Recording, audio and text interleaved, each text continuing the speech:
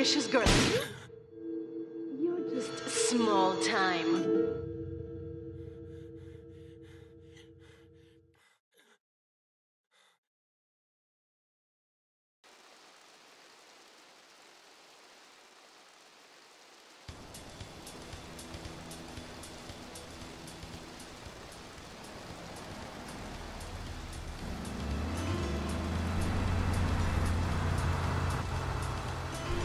Liberty City is in shock today as the police and emergency services deal with the aftermath of a devastating attack on a police convoy this morning.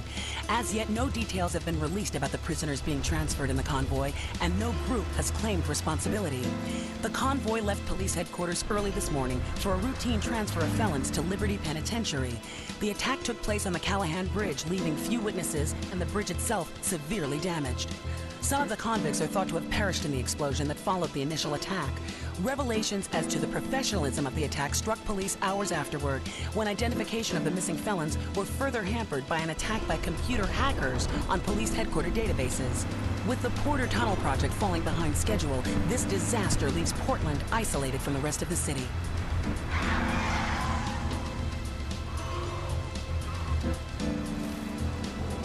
Come on! Senor Dickhead! It's no problem to kill you. You're gonna be sorry.